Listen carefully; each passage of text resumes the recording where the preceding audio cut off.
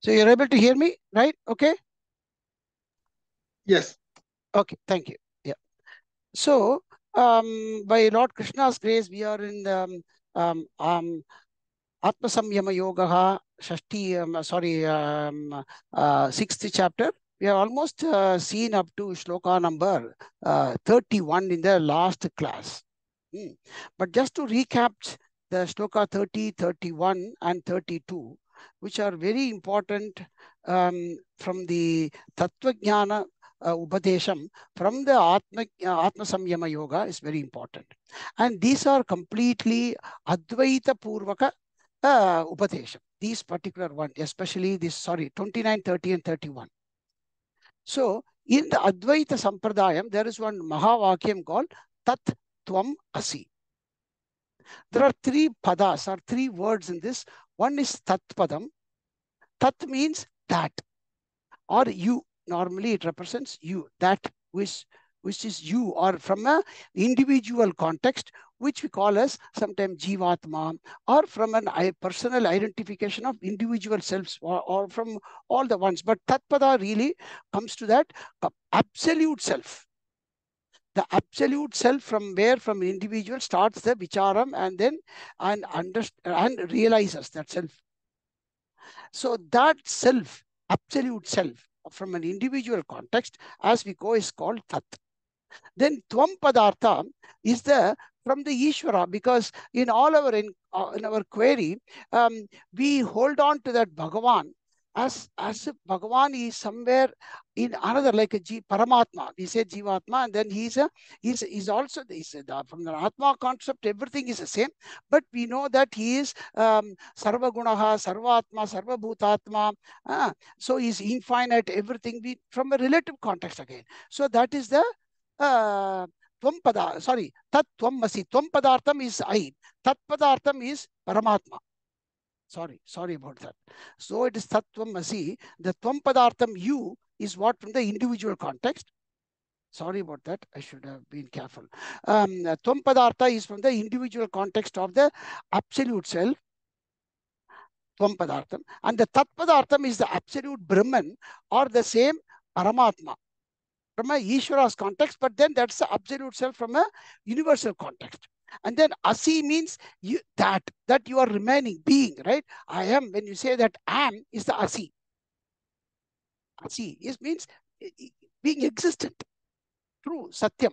So what that Mahavakyam says is that you, as you are the Advaita Sakshatkaram, when it happens, or when that Aparoksha Jnanam happens, that particular Jivatma, as you are saying, from the absolute self, and the Ishvara from the Ishvara's concept of the absolute self, both self are one but the same absolute, Asi. So in that, and then you would be able to appreciate it from Gita in these three verses.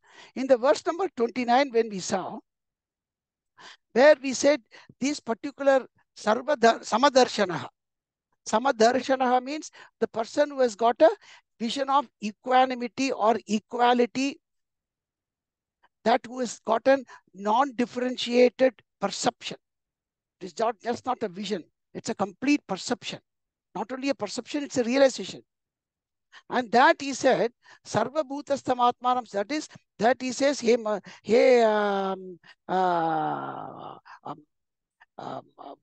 Partha, he said, Yoga Yuktatma, this Atma Samyama Yoga Yuktatma is Sarvatra Samadarshana. In all that he has got that Samadarsanam, Atmanam, that he sees himself in everybody. Ikshate. And then Sarva Bhutani Cha Atmani. And he is also seeing the others in him. So he is stating from his own standpoint, that is a Tvam Padartham. From a Tvam Padartham, he is seeing himself in others and others in himself. Right? So that is the equal vision that he is getting, or he's a realized person. And in the verse number 30, we saw, Yomam Pashyati Sarvatra, Sarvam Chamai. This is all Bhagavan's words. Mind you, this is all Bhagavan's words. So in the verse number 30, he is seeing the same Ishvara now in everybody and the same Ishvara in himself.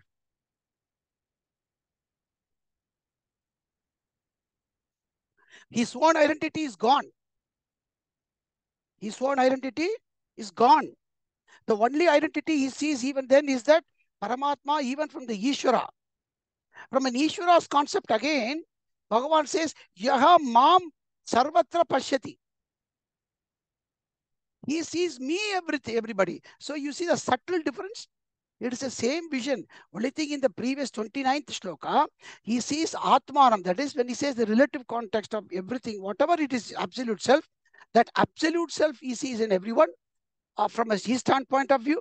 In the verse number 30, he sees that Ishvara in everybody and the Ishvara in himself. And for that person, that's what I said in the last class when I said that particular Tasyaham na pranashyami, Tachame na pranashyati. It's a bit of a literal meaning is what it literally says is to him, I am never pranashyati means destructive. To him, I don't become destructive, nor he doesn't become destructive to me. But that's a literal meaning. We should not take it like that. But when we say pranashyami here, what Bhagavan wants to say, whenever in this world there is a loss, that is called nashyam or nashtam, we say, right? The nashtam loss comes to this dhatu called nashya. Nashtam means what? Loss. There is a gain. What you have got has got lost. Right? So take that English word, beautiful. To him, I don't get lost or he don't get lost to me. Understand now? Very easy. So don't take it as a word nashyam as a destruction. But so that means what? What gets lost in the world? Only an object that gets lost. An object of perception gets lost. If you have gained, then you lose. Where there is no gain, there is no loss. Right? So that means anything we perceive in this object, that which comes, that has to go. That is a loss. So really what Bhagavan wants to say is, aham, that is me, Vasudeva, the Paramatma, aham, that Paramatma, Vasudeva, does not become an object of perception. So Krishna says now to that yogi, I do not become an object of perception which normally gets lost. Any object of perception will have a lifetime, a time limited factor. So I becomes an unlimited factor. That's it. It can't be an object. And also he, to me, there may means here Bhagavan says, may saha, he does not get lost. Meaning to say, he also does not become an object means what? From an so that means what? That aikyam is very much here identified from an Ishvara's concept as well. He does not become an object of perception to me.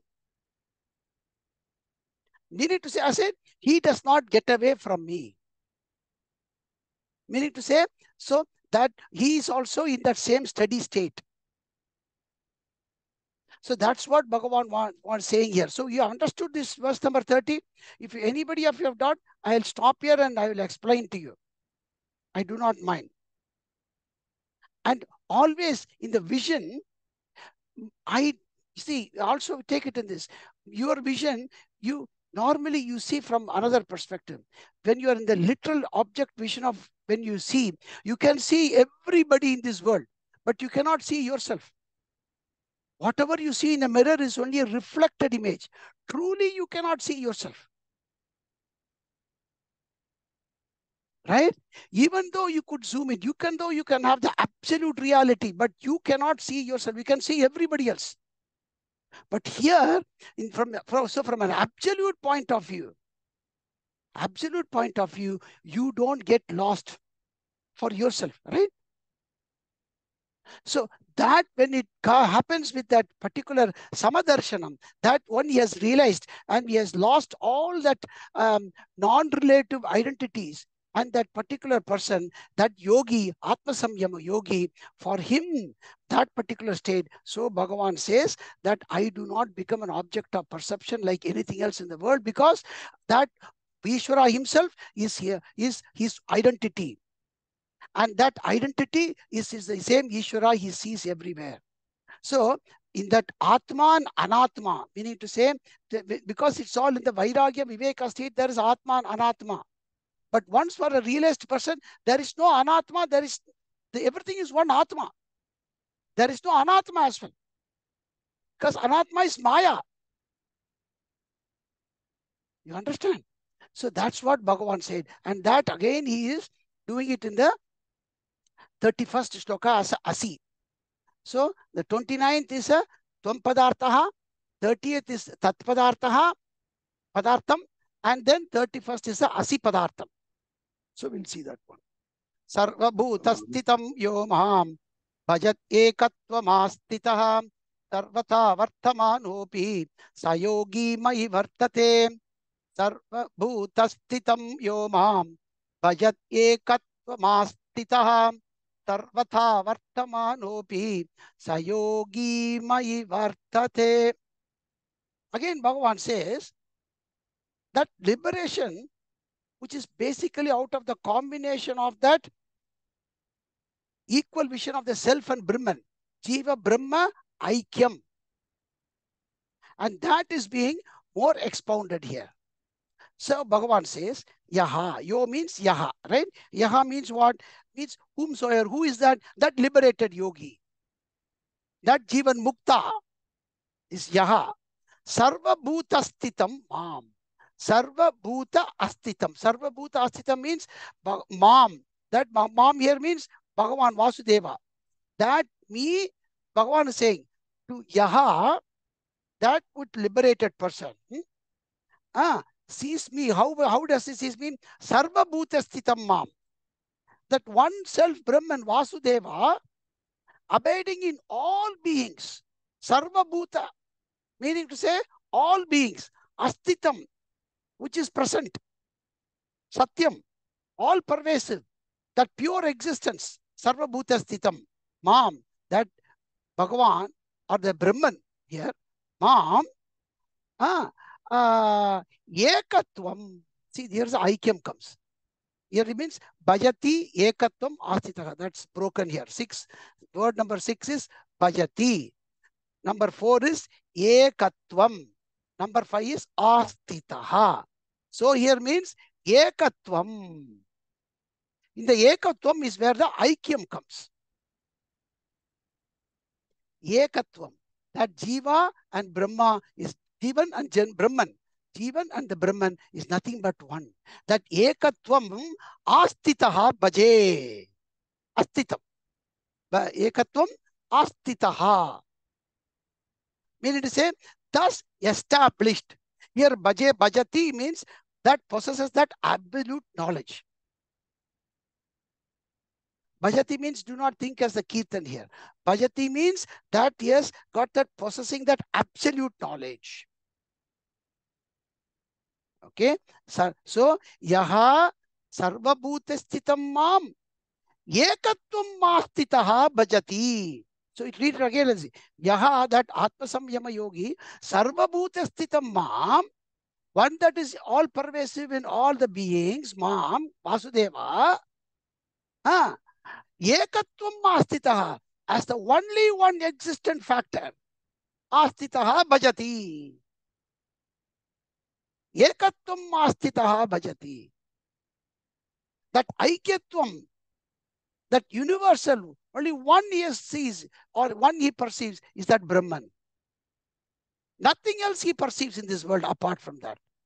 Astitaha Bhajati, that person, Saha. Here is Yaha, whomsoever, and then again he says Saha. He is a yogi. What yogi? Atma Samyama yogi. A Jivan Mukta yogi. And that yogi, Bhagavan Prashamsati, that he again praises him more. Sarvata Vartamanaha api. Sarvata, meaning to say Sarva Avastha. Sarva Avastha means in whatever state he could be. You could be the dreaming state, the sleeping state, or in the deep sleep state, or in any state he could be. And the sarvata also means sarva prakaraihi. He could be engaged in any actions. Vartamanaha. Vartamana means execute, that he is living through that, engaged. Vartamanaha. Api. Vartamanaha. Mayi vartate. He is still engaged only in me. Even his engagement in the world or with anybody else, even the engagement is only with me, the Brahman.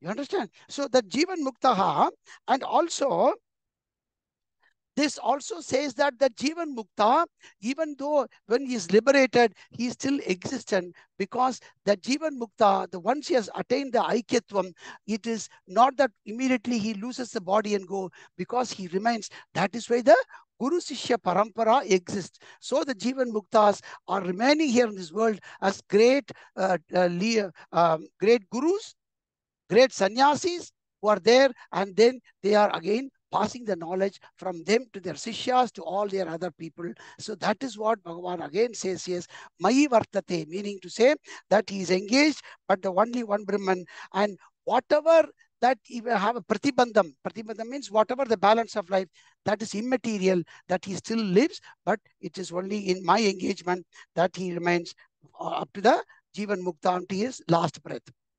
And again, up to the last breath, that Atma Samyama Yogi, what Bhagavan says is, Atma Upam Yena Sarvatra Samam Pashyati Yorjuna Sukham Va Yadi Va Dukkham Sayogi Paramo Mataha.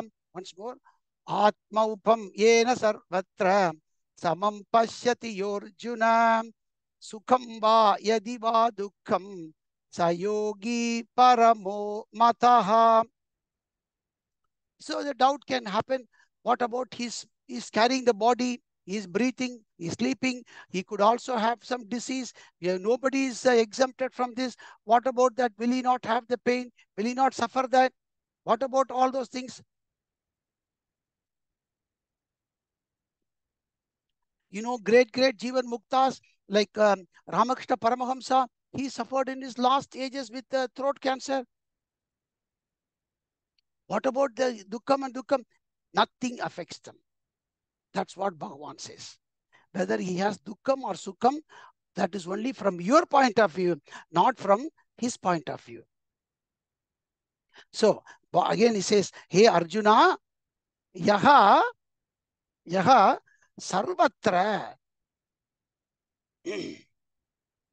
Sarvatra, meaning to say sarva bhuteshu, in every place, in every being, every people, in everything existent in this world, sarvatra atma upam yena. This word you can, like how I told you in the other one, like the pranashyati, here also you can take is atma upamanam yena. Upama means, upamanam, I think is a very common word in Hindi. Upamanam means that it is a similarity, right? Right? We say this is like a simile, it's called upama. Atma upama yena, meaning to say that he sees himself as the example in others. Isn't it that great? All the great Jivan Mukta yogis think when another being gets hurt, he thinks, oh, it is hurting me. When the other being gets happy, okay, that is also the good thing for me. So that kind of a thing,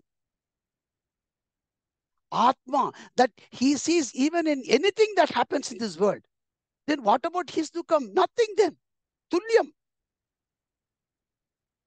Because he feels the whole world Sukham and Dukkam. And that does not affect him yet. Then what about his own self Dukkam? What is it going to matter to him? They are that kind of a Jivan Muktas. That's what he says. Atma upama enam becomes Atma upam enam. So their examples, exemplification is all with themselves with the external world. See, I and you cannot feel the other's pain. Whatever treatment we go, the person after that, you'll say, oh, can you please tell me your pain from 1 to 10, Mr. Babu? What is your pain? 5, 4, 6, they can only give a number. Nobody can feel your pain. Only you have to feel. From your external reactions only they can. Right? But this person, not that he is literally, we need to say, but he is a person who feels that one.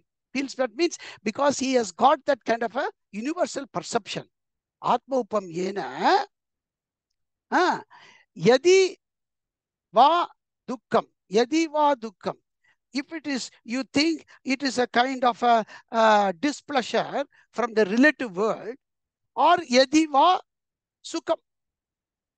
Yadi va sukam, yadi va dukkam. If you think whatever it is a pleasure or a pain or a sorrow from the relative world of one, but that yogi samam pashyati. In all of them, he still sees the equanimity. Equanimity in all of them, because that's tulyam for him. This is all for himself. So what about for him? It is tulyam. Tulyam means equal vision in everything that happens. Samam pashyati. And Krishna again, he says, saha yogi, that yogi is the paramo mataha. He is the ultimate yogi. My mataha means that is my conviction. Whose conviction? Bhagavan says it is my conviction. He is the ultimate yogi, Arjuna. One small story, if I tell you, you will probably understand this very easily. So Ramakrishna Paramsa, in his last few days of, throat cancer, he was not eating for not just days, months, not even one drop of water he had. And, his disciples one day sitting next to him said, Thakur, we are feeling very bad. We are not able to eat. We have not eaten. How can we go home and eat? Or what can we put? At least for our sake, put something into the mouth. He said, okay, if you are all feeling that much of a pain because of a meeting, I will talk to Kali. Okay, wait, I'll talk to Kali. I will, he talks to Kali every now and then. He says, oh, Kali, and then he went into a trance. And when he comes, he's so much full of tears. So he said, what did Kali tell you, Thakur? He says, hey, you fool, I am feeding you through all this many mouths. You want this one mouth to feed you? So you understand, if you all eat, then I am full. So please go home and feed. Kali wants to feed me through all your mouth. It is only my mouth is gone, but no problem. See, that is the kind of a Parama Yogi. Just as a practical example, when I give you see. So they are Jivan Mukta in that stage. For them, this normal, what we consume or what we do, nothing matters to them.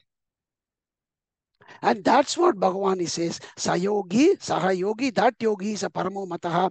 Because even from the relative context or from an absolute context, these people, Jivan Mukta, for them, nothing matters that we could attribute in the relative world. So when Krishna says and praises this particular Atma Samyama Yogi into that absolute, from a relative context and from an absolute context as the greatest yogi in his, and then they are all the time, their existence is only Sarvaloka Hite, Sarvaloka Hito Rataha. If they are anywhere doing anything, it is only for the others' benefit. So that particular version with an absolute, and is Ahimsa Vadi. So that's why they are the greatest sannyasis. So Arjuna watches. Now Arjuna has got his doubt. Because Krishna has gone into that highest epitome of that particular realized person. So Arjuna Uvacha, Yoyam Yogastvaya Proktaha Samyena Madhusudana Etasyaham na pashyami Chanchalatvat Sthitim Sthiram.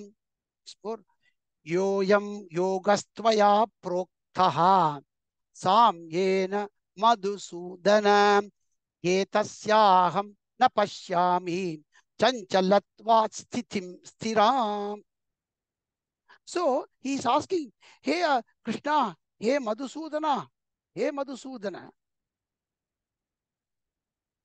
and visualizing that Brahman in all beings.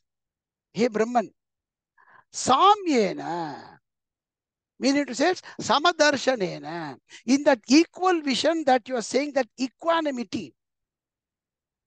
that tattvam pada darshana samyogam, that kind of advaita sakshatkaram, as how, see, that's what Bhagavan brings to the student's context.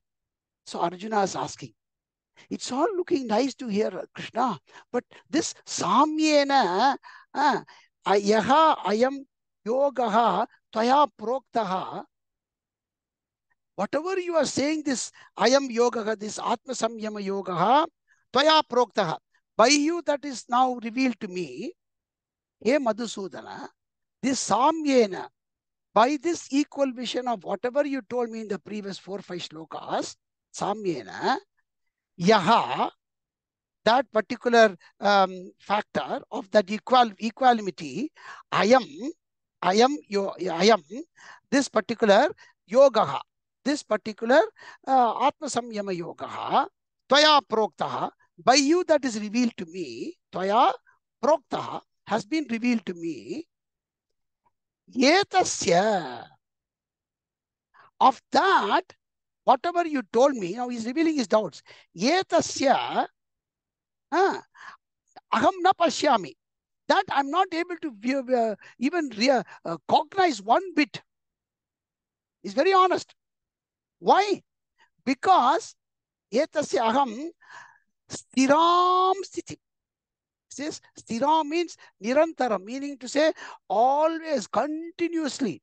Stiram sthitim, that state, a continuous state of equality vision. Aham na pashyami. Sometime I can just visualize something, like what I told you about the story of Ramakrishna Paramahamsa or great people. Yes, it is possible. See, for us, the concept is, it is possible. I have seen, because this is very important. Even some of the concepts, we have kind of seen, yes, there are some people, and it is possible by everybody. I can see, but stiram sthitim, continuously that it is possible. Sthitim, I cannot see. Why? Chanchalatvat. Because for me, my mind is chanchalatvat. Because mind is always in a flux of motion. How can this mind, because he's really inquiring now more into himself, not just from another person. My mind, you want me to control Krishna, even for one bit, but I'm not able to. Chanchalam. Chanchalam means it is always in a factor of turbulent state. But you are saying ever continuous state once you practice. Right? That's what he says here. He's taking all of them here. Yato nischarati. That's at least you will take, okay, the time I'm sitting for meditation. But Bhagavan says this is a continuous state. Sadatmanam yogi, vigata kalmashakha, everything here. So he says, Krishna, how can that particular person be in a kind of a ever meditative state? I'm not able to even visualize it. Aham na pashyami. I'm not even able to perceive how this kind of a continuous state of this one is possible, because mind is not even able to see for a few minutes, few seconds. And moreover, my mind, I will tell you more. He says, hey Krishna, hey Krishna, I'll give you the meaning of Krishna here beautifully. Shankara gives, but first I will give you the context of the shlokas. Hey Krishna, because indeed, manaha chanchalam. The nature of mind is, it's a chanchalam. It is ever in a flux, ever in motion. It is like a wind. That's what he says. Bhalavat dridam. Bhalavat dridam pramati. Pramati means, pramatanam, meaning to say, in Tamil, mattam kadayar solra illaya, mari. Pramati means it is always, it is even grinding. The mixi when you do, it's all pramati. It's like just, at least if it is just flowing some nice motion, it's fine. But it's grinding me hard. Balavat means it's forceful, full speed, full torque. Dridam, pramati. The mind is like this. It's in a motion. It's grinding me hard all the time. Here, there, churning, churning, churning all the time. And that kind of a mind, Krishna, tasya, of that kind of a mind state, that tasya, aham, tasya, aham, me, tasya, of that particular mind, nigraham. You tell me now to catch it. You, for me to restrain this mind. You are telling me, yato yato nischarati manas chanchalam astiram tatastato niyam yaitat. You are telling me all this, Krishna, but aham nigraham manye, I want to do that. But this fellow is like a vayoho iva. He's like a wind. Iva sudushkaram. Dushkaram means what's also a dushkaram. Karam means to do. Okay. A karo is a kam karo. Dushkaram means what? Very, very difficult to do. Sudushkaram means very, very, very, very difficult to do. Which one? Why? It is like, are you asking me to pack all this wind in this world to put it into a jar and keep it steady as well? And you're telling me with all these things for me to put it in this mind. Yes, I am nigraham manye. I want to do that. Upayam brugi. Give me some guidance. Yes, I want to do it. I'm not saying it's not possible for me, because it's you, Bhagavan, who is telling me. So it must be possible. I'm certainly having faith in your teachings. But this is the state I am. So Krishna, okay, then we'll come to Bhagavan Vacha. Before coming, the Krishna, the word also is very, very nice. The Krishna word has got two meanings. One is Krish, means Krish. It comes from a dhatu called Krish. Krish means, that's why he's called, the farmers, they're called Krishi, right? They plow the land, Krishi. That's so Krishna, what happens in two things is, one is Bhaktajana Papadi Akarshanat. Meaning to say, one is also, another thing is called some melts. One is Bhagavan, who's got that power to attract you. Krishna has got the power to attract everything. One is that Akarshanam is Krishna. Another is this particular, your mind, whatever the papam, punyam, everything is that, everything he melts it away in no time. That is also another meaning of Krishna. One is he is the biggest magnet who attracts everything in this world. Another is whatever that is in our mind, which is all this chanchalam, is because of that reminiscence of that, whatever the good, bad, everything, right? And that everything, that he who melts it away. So two meaning. Bhaktajana papadi dosha akarshanat Krishnaha. That's one meaning. Okay. So then Bhagavan Vacha. I'll come to that. This is the most important. Shri Bhagavan Vacha. So you got Arjuna's one, that, and also in this Pramati Balavadridam, I'll give you one more example. We hear all those, the story, what all of us must have heard, like, the Asuras and the Devas go and churn the ocean, then the nectar comes, and there is some, same thing. That is all this Purana, what you hear, is all what is actually happening in our mind. It is the same mat that, they brings the Meru, and then they do the Matanam, right? And then when they churn the ocean, what happened? Both good and bad came. First the bad came before the nectar comes. Same thing for us.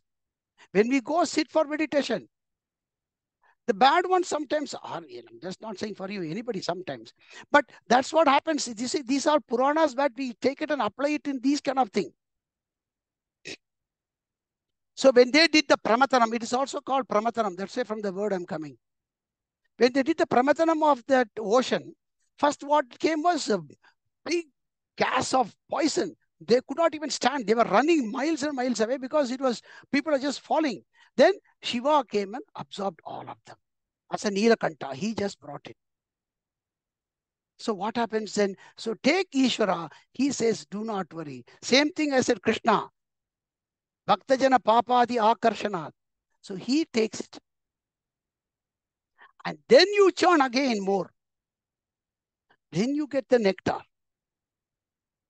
Then you get the nectar. And everything. And that is why it is, they did not say only the Devas did, Deva, Asura. So they both are our factors. So we use both of them, which is inherent in everybody. So this Puranic concept, if you really put it also into a practice, yes, it does churn, but I'm not going to leave that effort. That's what Bhagavan says.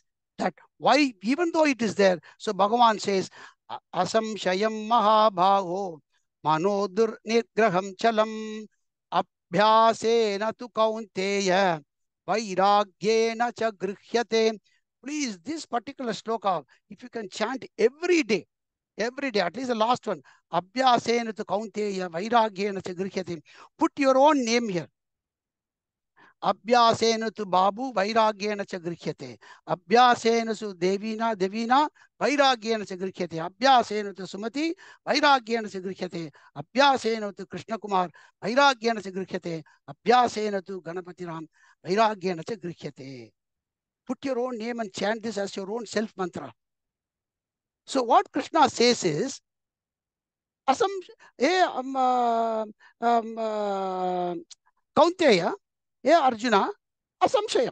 One word, no doubt. We say no doubt. No doubt. Asamshayam. No doubt. Absolutely. You are right on the spot. Your doubt is very good. No doubt. No doubt. Manaha Chalam. Yes. Manaha Chalam. I agree. Mind is always in a state of flux. It's in a state of motion. It is never steady. Yes, I understand. Manaha Chalam. And not only that, it is Durnigraham. I know it is very, very difficult. Very, very difficult to grihyam means to grasp or to pack it, to make it into a steady state. Durnigraham. Very, very difficult. I know that. But then there's one big one too. But Arjuna too. Mahabaho. See how he says Mahabaho, one who has got the mighty arms. So that means he's also telling all of us, Hey Mahabaho Krishna Kumar. Hey Mahabaho Ganapati Ram. Hey Mahabaho Devina. You know what? How we can do? Abhyasena. By proper practice. Abhyasena. But I'll give you more in the Abhyasam from the Yoga Patana. Abhyasena. And second factor, Vairagyena. By Vairagya. By Abhyasam and by Vairagyam. Chagrihyate. You will 100% be able to bring it into your control. So that means the two key words I have to understand more and more is, what is this Abhyasam? Abhyasam we normally know as a practice. So that means, yes, the practice is what I am all doing. What is this practice, Abhyasam, for which Vairagyam is like that, can I say, the protein shake. That's these days, that's what makes right? So yes, I want to do the practice, and Vairagyam is like that protein shake. That which is going to give me, that's what we all do, no? Whether you can lift 5 pounds or not. Hey, have this, oh God, what all they have? Pre-gym drink, post-gym drink, and all those things, posting. So we prepare everything. I go there and everybody is lifting 35, 40 kilos by his leg. I'm also trying, but, at least I've had the energy drink. I think I can do it, something like that. But what Krishna says, let's get to the context, is that this abhyasaha and Vairagyam, these both are very important to understand. And that's what I've sent you in WhatsApp today.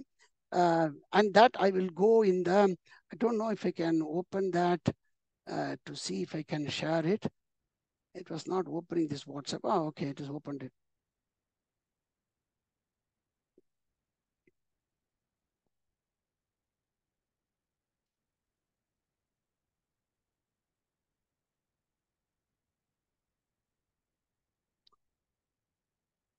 Okay. Krishna has taken a lot of the words from Patanjali Yoga Sutra. Now, before I come to Vairagya, I will tell you the practice of Abhyasa. So Abhyasa, the practice, what we have to see is two factors in Abhyasa. Practice of this particular Atma Samyama Yoga, This is the crux of this particular chapter, because these are practical example. There is one abhyasa of practicing. There's an inner practice and there's an external practice. And this is what Shankara Bhashyam also says. Abhyasa nama chitta bhumau kasyam chit samana pratyaya vrittihi chittasya. So practice is just nothing but one thing. Practice is just comes from a repetitive iteration of the same thought of a single object.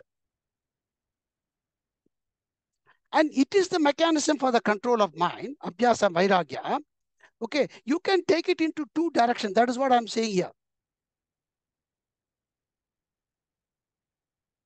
One is outward through the sense organs, the one that goes. And that is again, and these practice cannot be a means of suppression or a forceful grasping. You can never ever do it. It is like the dog's tail, it will go again. For that only you need the vairagya. But I'm first telling you the practice. So it is a continuous practice. So the one that goes to the outward sense organs is what the vasanas we say. Because it has come from that reminiscence of the thoughts of so many janmas we have had. And that's where when it is going outward, right? The minute I see this, the minute I hear this, the minute I smell this.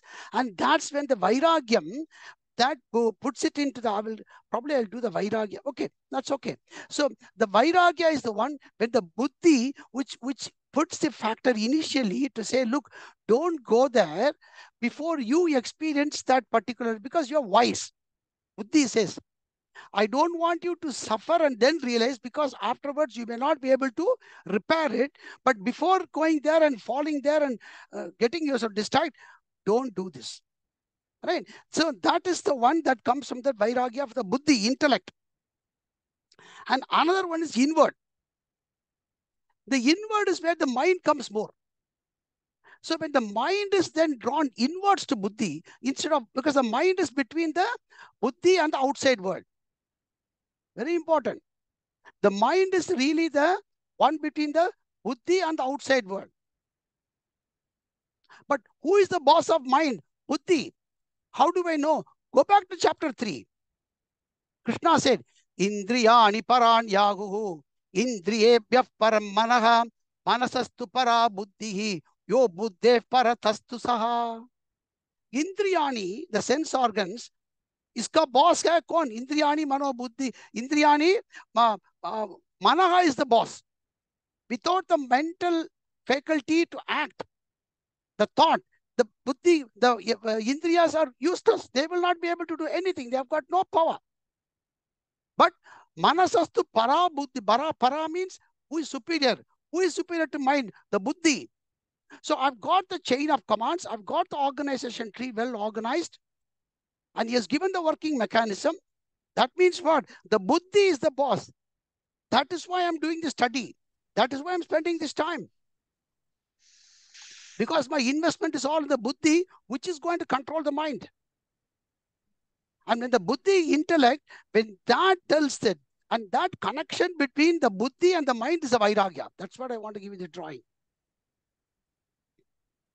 The connection between the mind and the buddhi is the vairagya. They are not too different. And the vairagya and the buddhi comes only from viveka. And the viveka comes from first the first your study like this, what you're doing now. And that when really becomes concrete. Yes, I can understand. Yes, this is not doing good. I can do. The vairagya comes. And the vairagya with the knowledge that you obtain through these kind of study and your self-efforts, when that becomes ripened, that becomes a vairagya. And that is the abhyasa Bhagavan wants to do. Do the abhyasa with that vairagya. When it goes out, use this one. When it comes inside again, use the buddhi and vairagya.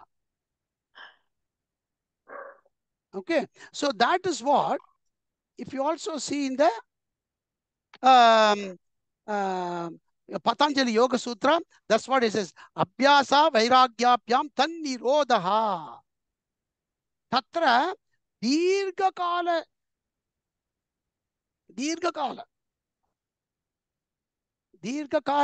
satkara asevito dridabhumihi. It takes a long time. Dirghakala. And then when we come to the Vairagya, so you got the link here. So these particular ones are very helpful for you. When we understand these ones, and these pramanam is from the Gita, Krishna's words. And then when he calls about the Vairagya, Vairagya can be divided into two. Paravairagya and Aparavairagya. Paravairagya is the supreme Vairagya, the absolute, and the Aparavairagya is a relative. Where we are dwelling most at the moment is in the Apara stage, or the Apara Vairagya, the relative. And the Apara Vairagya consists of 4 kinds. One is Yatamana. Yatamana, Yata means itself, meaning to say, to do some effort. Yatamana, meaning to say, engage in effort. Knowledge to be gained through scriptures and the teacher is essential. And that particular thing to say, yes, I will practice that knowledge.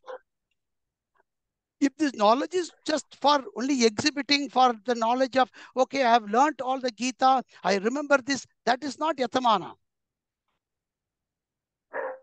But when that knowledge is engaged in application,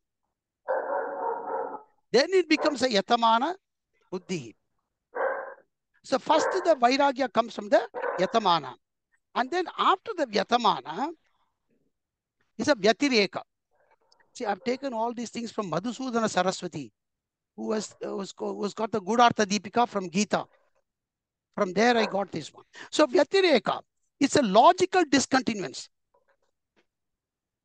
So this is when that your own analysis come in your own. Every one of you, only we know in your mind why the Sanchalam happens. But the logical discontinuance, the logical determination, yes, I have now understood. This one is a poison to me. I will engage, but I will certainly have this particular vision in this particular one. Then there have been, and that by condition of discrimination, this does not will give me happy. I know this seems to be happy and pleasure, but ongoing, it will not, because I cannot be there always to kind of this. It is only going to be and so I will stand apart. I will not put my mind too much engaged into this. I will do my effort, but I will not get my mind into getting afflicted by this. It could be anything. You're talking about detachment. Yes, detachment. Yeah. So Raga Dvesha is what gives viveka, right? Yeah, that's right. Detachment. Yes, exactly right. Detachment. And once that Vyatireka comes from there, then he says it goes to a Ekendriyaha. That's centered in one organ. So that one again, this one, the Indriyas become into that chain of commands, into the Buddhi. It says the mind now, yes, I will get quietened to you because I know you have now got conviction about this particular external object, which is not going to give you pleasure or happiness, but it is just a passage of time, and that you are not going to get disturbed if should anything happen anywhere otherwise. That Ekendriyaha happens. And then the one thing of the Vashikaraha, that once the Vashikara, the complete control of the other factors into the mind. And when that Vashikara Vairagya happens, then he or she is able to do the Savikalpa Samadhi. Savikalpa Samadhi is when that person sits in that Samadhi, she is able to grasp that one object, Krishna, or that particular, whatever the tattva, or even you are thinking about it, and that goes into a continuous practice. And these abhyasa is what Krishna wants him to do regularly with the Vairagya. And then once attains the Paravairagya, then he gets a Nirvikalpa Samadhi. That is also called Asampragnata Samadhi. But having said that, this Abhyasa and Vairagya is what Bhagavan says in this chapter in the context, because this is about Adhyatma Samyama Yoga. So that is why Bhagavan, why I wanted to give you that. That is why Bhagavan says Asamyatatmana. Yatatmana. So A means negating. So Bhagavan says, Arjuna, if you don't do this Abhyasa and Vairagya, and then do this practice, any amount of effort you do is a waste. Is absolutely not going to take anyone anywhere. So Bhagavan says, Asamyatatmana yogaha dushprapayiti me matihi pashyatmana tu yatata shakyo vaptum apayataha. That's why I put Vashikara yoga, the last one, for apara. So in these ones, if you have that extra reference, then you knows why Bhagavan has taken these words. Apara Vairagya. So Vairagya is what Bhagavan is again detailing it more. So Asamyatatmana yogaha dushprapayiti me matihi pashyatmana tu yatata shakyo vaptum apayataha. So Bhagavan says Asamyatatmanaha. Asamyatatmana means one who has not even started that first step of yata. So that's why yogis are called yatis, yatiraj, right? The word yati itself comes from that person who is doing that effort. In that, Atma Samyama Yoga. So, Asamyatatmana Yoga Dushprapa iti me matihi. If you are not even put this any effort into this, that yoga, Atma Samyama Yoga, Dushprapa means it is very, very difficult, meaning to say next to impossibility to get. Iti me matihi. That is my opinion. So Bhagavan's recommendation is start with that yatatmana. Without starting with yatatmana, it is never ever going to even achieve 1% for you. So asamyatatmanaha atmana yogaha dushprapa iti me matihi. But Arjuna, tu pasyatmana, one who has got that vashikaram of the mind through the practice recommended in the scriptures and everything, vashyatmana upayataha. Upayataha means through this practice, abhyasa. Vasyatmana tu abhyasa. Upayataha means from that abhyasa and vairagya, both is upayam. Upayataha yatata